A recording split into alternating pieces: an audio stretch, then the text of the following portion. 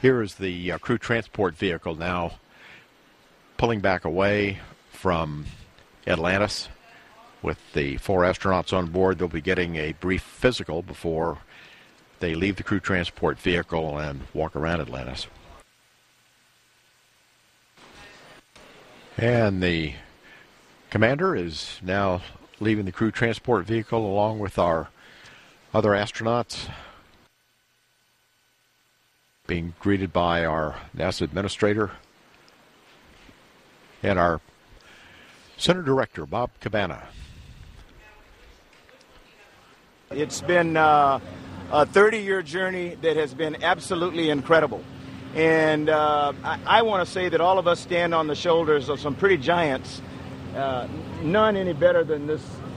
They have come to be known as the Final Four, and they did an absolutely incredible job. If you had an opportunity to watch any time during the mission, they were like racehorses the whole time. So they made us very proud. I want everybody who was involved in this to feel incredibly proud of what you did and what your role was.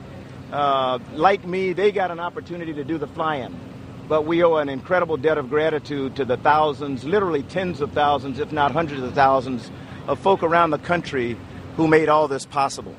Ultimately, it's everyone who's worked on the shuttle program.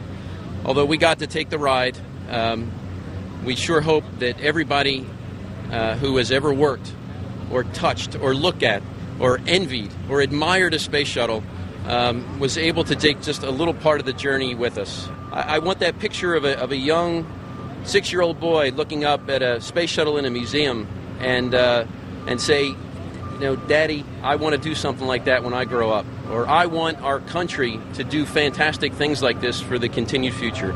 And if we set those steps right now and they continue with that next generation of space explorers, then I consider our job here complete.